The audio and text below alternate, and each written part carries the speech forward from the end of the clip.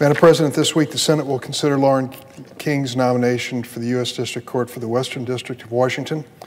Ms. King is an incredibly qualified jurist with experience as a lawyer and a judge.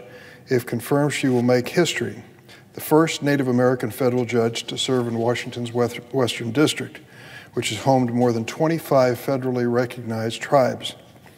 Ms. King received her undergraduate degree from the University of Washington, her law degree from the University of Virginia, and for more than 12 years she's been a litigator in private practice.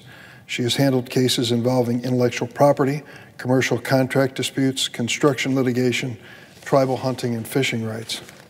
In addition to her work in private practice, Ms. King has served the public as an appellate court judge in the Northwest Intertribal Court System.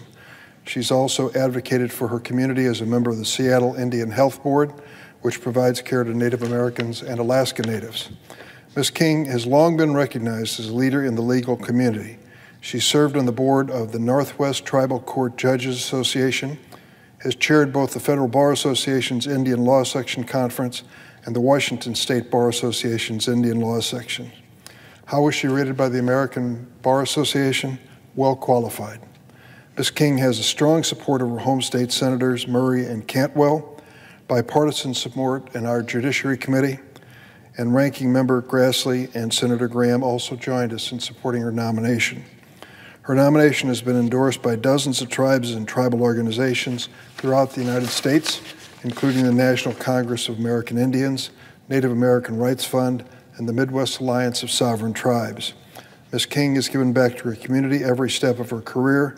With her confirmation, the members of the Senate can continue the vital work of building a federal judiciary that really reflects the diversity of this nation.